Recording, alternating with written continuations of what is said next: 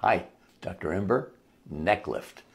All kinds of stuff in the newspapers recently about what I can do about my aging neck or how I can prevent aging of my neck. And the only sensible thing that I read in all those articles, first of all, is prevention, prevention, prevention. That was the right thing.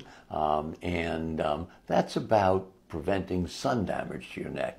That's about preventing a kind of roadmap of wrinkles to your neck. It's the same thing as preventing sun damage to your face. You use sunblock, you use vitamin C serum.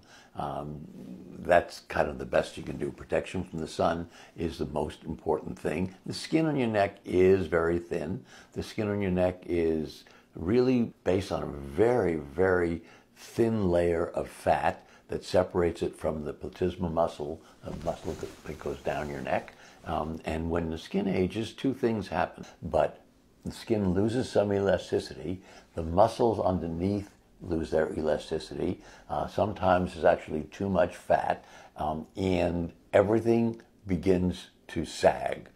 The only way to deal with loose skin under the neck, significant loose skin, is a neck lift. There's no shortcut, there's no laser, there's no magic potion. Nothing works except the neck lift, which tightens the skin on your neck and makes it look as elegant as it ever was.